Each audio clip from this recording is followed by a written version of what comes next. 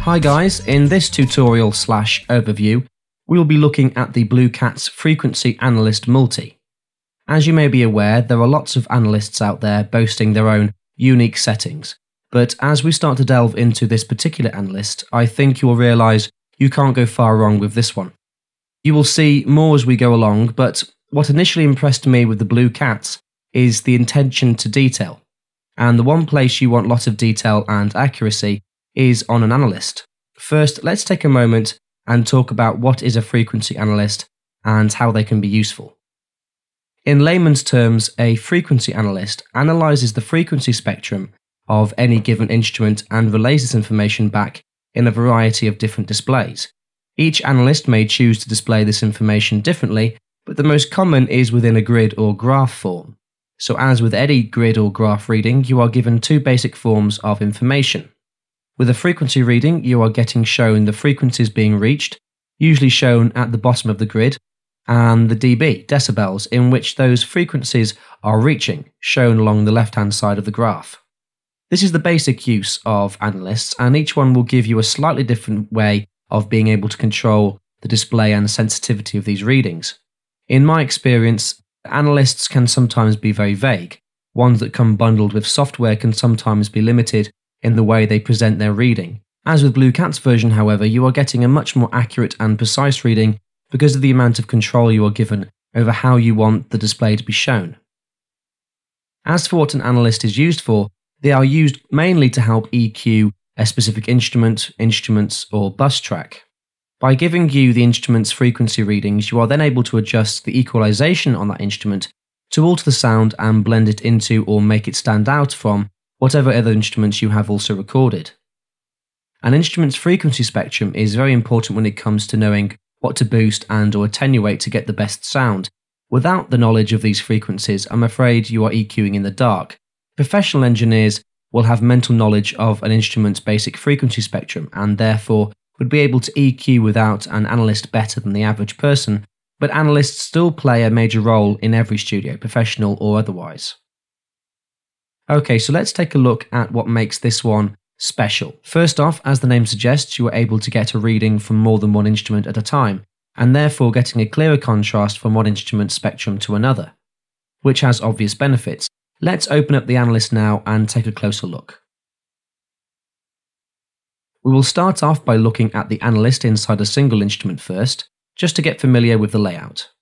The first screen you are greeted with is the routing screen. On the left-hand side are different channels and their curves.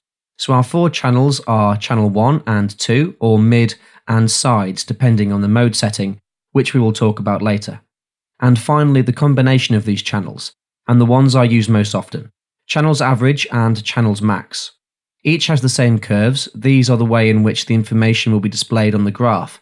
So instant will show you a real-time display of the frequencies as the instrument plays and will update itself constantly. Peak will show you the point at which that frequency or frequencies peaked in terms of dB, and you are able to adjust how often the curve updates itself later on. And average will show you the average frequencies being reached and at what dB based on the information by the other two curves. So at the moment we have this analyst inside a synth part, so we will apply the three curves to the channel average. Set instant to 1, peak to 2, and average to 3.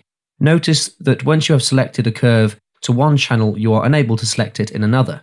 So if I only wish to know the real-time frequency information on all my instruments, by selecting the instant curve and no other for each instrument, I could in fact have up to 16 instruments displayed at one time.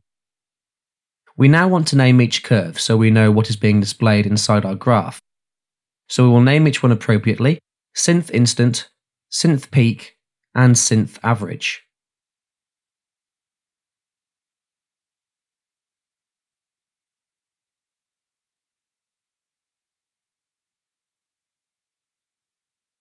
Once we have done that, just click outside the box to see the graph.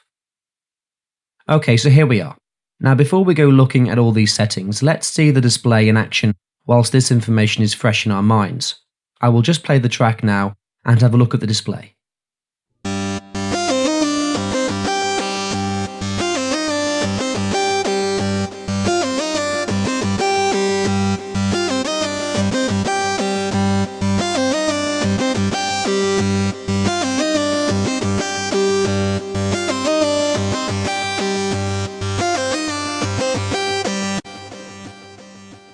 You will notice only two curves start immediately, curve instant and curve peak.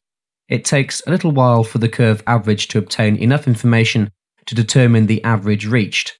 After a while, you will notice it rise gradually to its given value. Okay, so let's start to discuss these settings available to us on this analyst. We will start at the bottom, as these settings directly affect the display being shown and has a lot to do with how accurate you want your information to be given. Here is where the analyst can become personal to how you like to work. It is possible to push all the changes made to these settings to all other instances of the analyst that may be on other tracks by using the big push button on the left. Or you can also push individual settings by pressing the little red arrows next to each setting. The first two are simple. Precision determines how precise the reading will be displayed on the graph. The higher the precision, the more precise the frequency reading, also the higher the CPU consumption. The speed relates to smoothness and resolution of the display. The higher the setting, the smoother the display, but anything above 100% can also take up CPU in the process. The next three along are to do with the curve's envelope settings, so we have attack time and release time shown in milliseconds, and the peak reset dial. The attack will change how quickly or slowly the curve reacts, and the release is basically the same, but changes how quickly the curve dips in response to the information it is given. Let's have a look at these now to get a better understanding.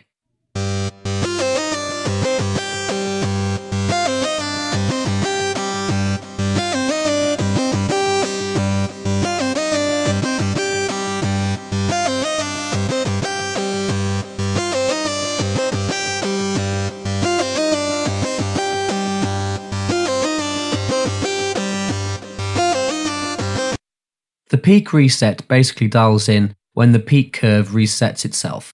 Again, let's see this.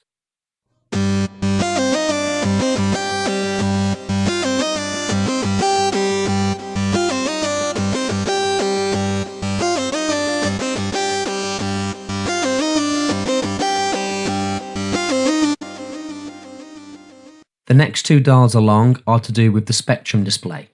The absolute threshold dial means that all frequencies that are under this value are set to minus 120 dB. In layman's terms, anything below the blue arrow to the right of the graph will not be visible. Good if you want to focus on a particular section of frequencies that are hitting certain decibels. Although not a function I use very often, I can see how it could be used for certain situations. The relative dial allows you to dial in a percentage of the maximum value. Again, anything under this value is set to minus 120 dB.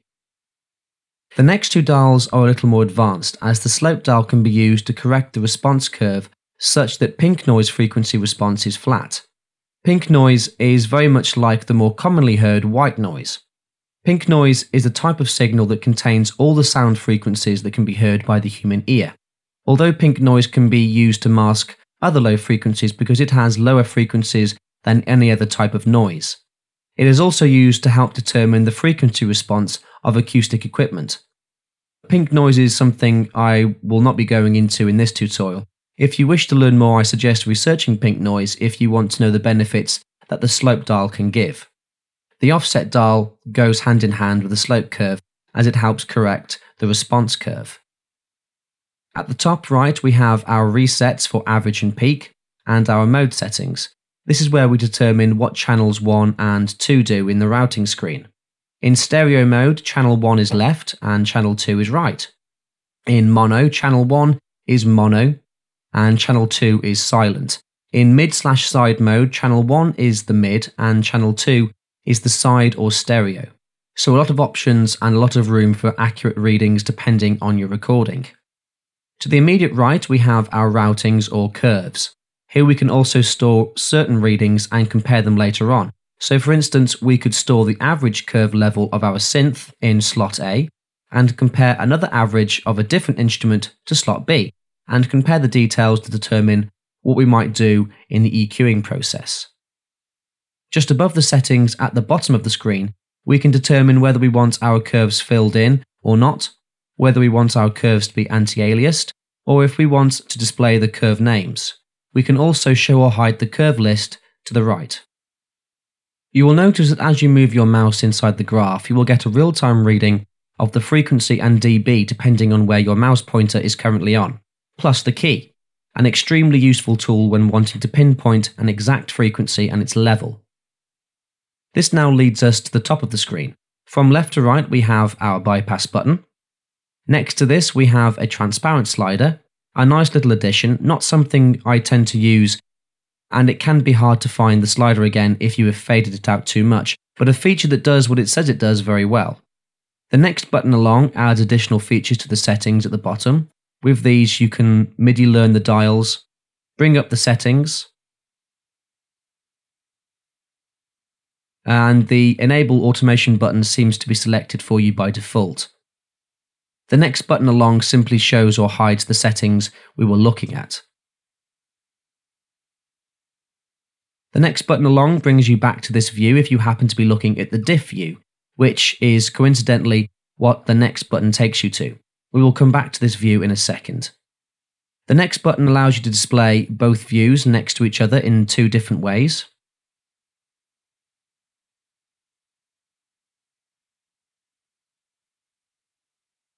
The next three buttons alter the size of the view.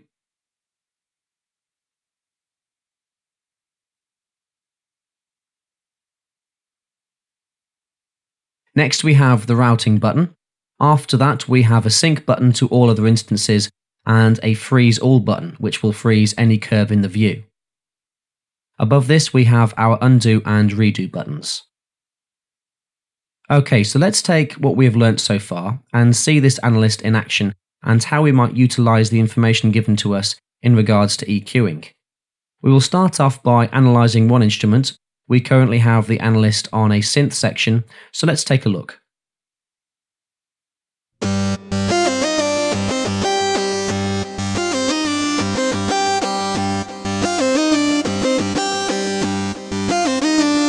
I now, for argument's sake, want to compare this to our bass synth track, so we will insert another instance of the analyst onto our bass track.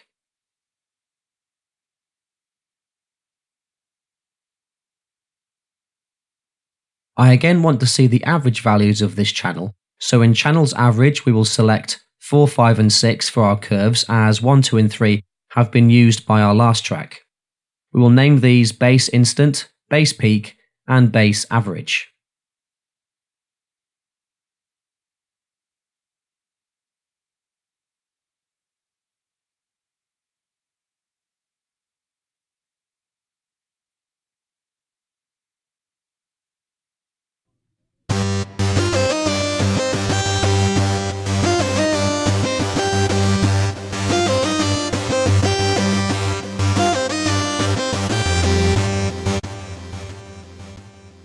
As you can see, it can become quite busy and sometimes hard to make out each curve. Good, however, if you want a quick overview, and you can quite quickly determine if one track is taking up the same frequencies as another. But for a more accurate reading, let's hide all curves except the instant curves for both tracks. And let's have another look.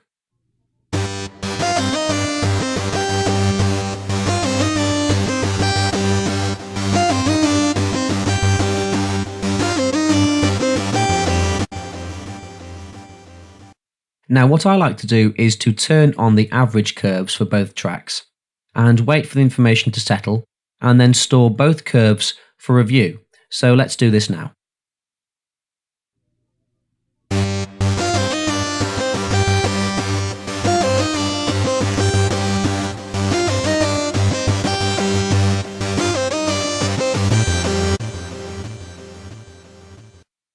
Now with this information we can make some alterations to the EQ based on the average frequencies hit and the dB in which they are being hit at.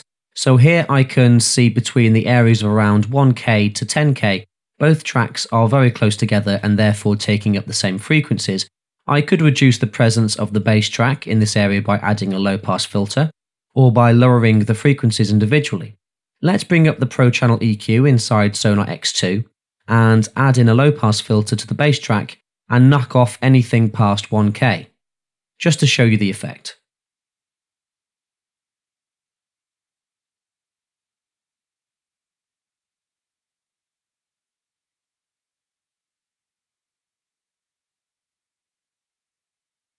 And let's play the two tracks again and see the results.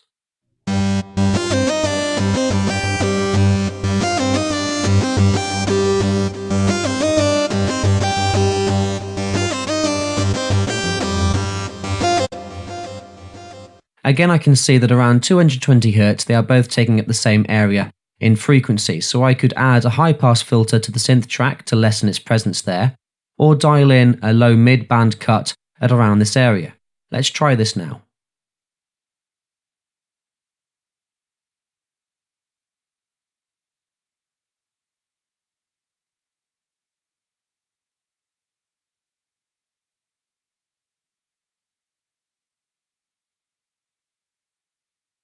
And let's have a look at the results, with an A-B comparison of a before and after the EQ on both tracks.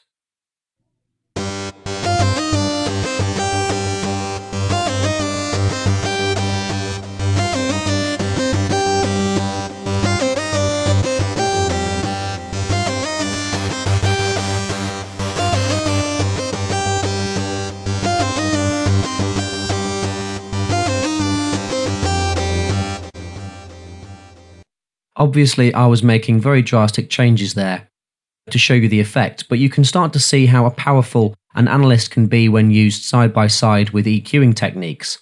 And the fact that the Blue Cat's analyst updates its view so quickly and smoothly, you are able to see what effect your changes have made on any given track and compare those results with other tracks in real time. Let's now go through the settings at the bottom of the screen, as the instant curves are playing, so you get a sense of what each one does visually.